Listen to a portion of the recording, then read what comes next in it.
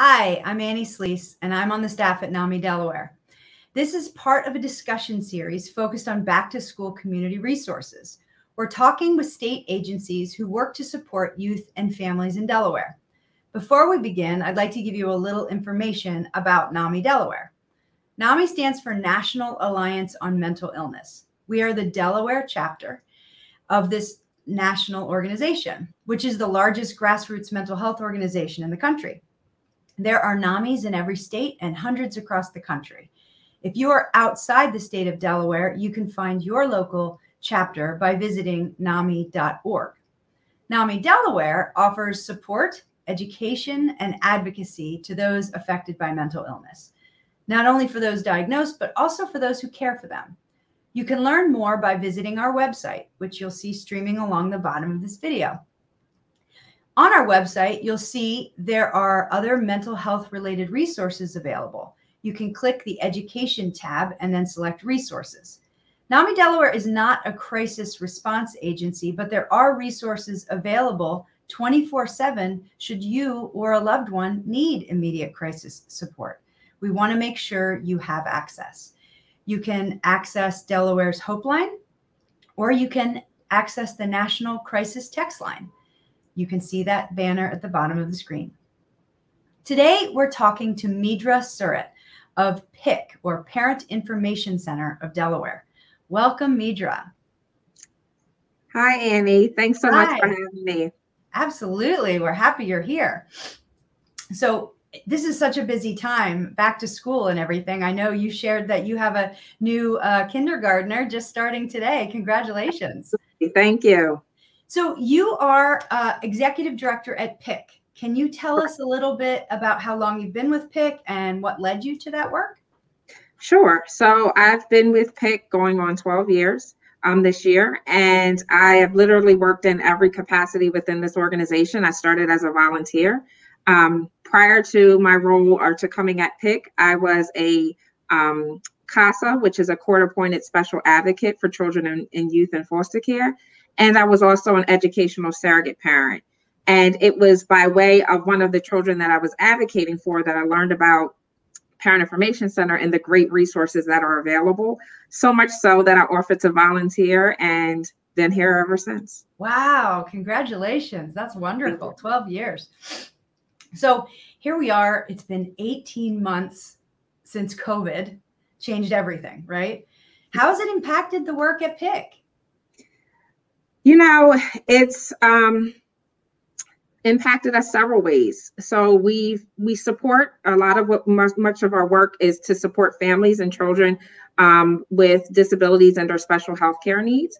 And so with the pandemic, we had to pivot to continue to offer that continuity of support to children and their families, but virtually. And so a lot of our work was in person. We provided trainings in person to families, and we were no longer able to do that. Also, many of our staff are parents of children with disabilities or special needs themselves. And so they were also impacted by the school closures and with COVID. And so it really forced us to think outside of the box with the primary goal of always supporting children and families and finding ways to reach them, especially during that difficult time. Right. COVID has absolutely taught us all how to be technology gurus. I think we've all learned how to do all these virtual things that we might never have learned how to do. But thank you for the work you're doing. And you shared a little bit about the offerings of PIC, but for those viewers who may have never heard of PIC, do you want to elaborate a little bit more on your work?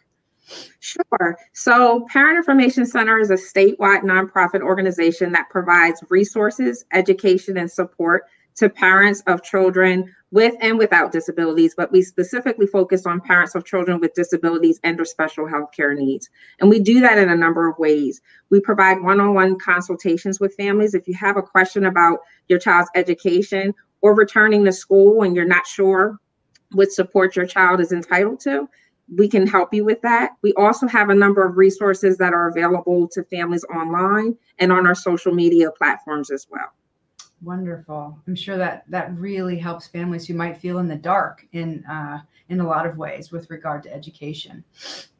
So speaking of education, it is back to school time, and that's really our focus with this discussion series. So do you have any special programs or services that you want to make sure our viewers know about with PIC? Sure. So much of our programming and the way that we support families, in addition to the one-on-one support, are through trainings. And so we offer a number of different trainings so that you know what your rights are, you know what your child's rights are, you know how to interact with the school.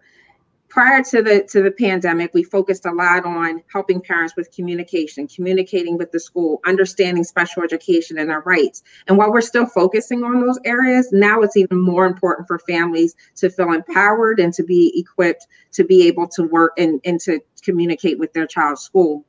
So we have a number of programs that we offer monthly, either via webinar or through our Facebook pages, where we offer Facebook Lives on topics such as eligibility for special education, understanding the process, or I have a newborn and I'm not sure about early intervention, or toddler, and I'm not sure if they need additional supports or services. Who do I turn to? And so it's just to continue that engagement and ongoing support to families. And what's really important is that we meet families where they are. So we don't want to make this a difficult task to access our trainings. You can link right to our trainings on our Facebook page or on our website. All of our trainings are available there as well. Wonderful. Yes. And thank you for sharing that. We have behind the scenes expert, Wes, is sharing your contact information. That's great. So let me ask you about the work you're doing. It is so very important, but also it could be, I guess, a little bit confusing maybe as far as what you do and what you don't do. Is there anything around, the work you're doing and perhaps myths that might be associated with it that you would like to address?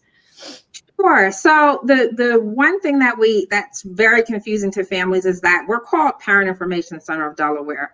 And for someone who does not know or is not familiar with PIC or has never heard of PIC, that's not really telling you what we do as a service, right? So oftentimes we receive calls from families around parenting classes, looking for parenting classes, and looking for support for families in other areas aside from education.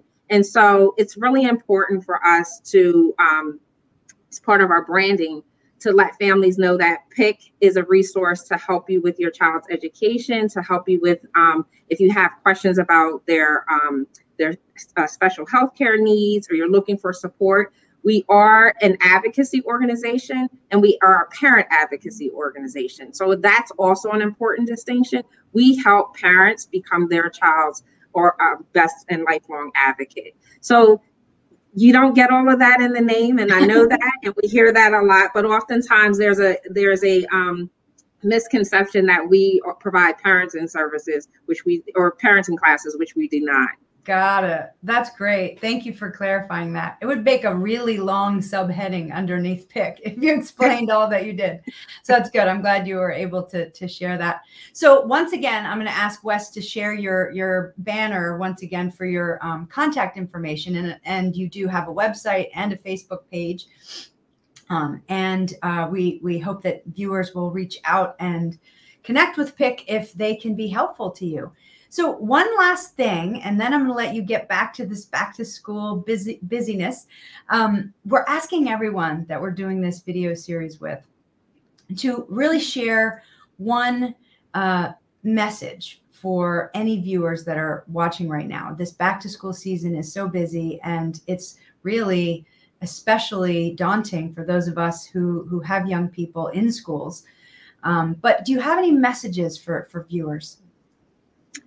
Yeah, so I too am a parent, and whether or not you're a parent, this has been an incredibly challenging and for some frustrating, for some of us scary, last 18 months. And just be patient with yourself.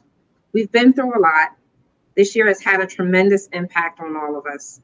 Give yourself grace, understanding, and time. Make time for things or those individuals that are important to you. And most importantly, breathe. You've got this. Wonderful. This is something that I tell myself daily. And so I just wanted to impart that to our viewers as well, because it really is you really do have this and it's a lot, and give yourself grace. Take things one step at a time. That's right. Thank you. And we all need that reminder. So I want to thank you for giving that to me too while I'm on the call with you today. Thank you so much, Meedra. Good luck to you this year, this school year, and to your kindergartner. Best of luck, and have a wonderful time with that too. Thank you so much, and we'll talk to you soon. All right. Thanks, Annie. Bye-bye.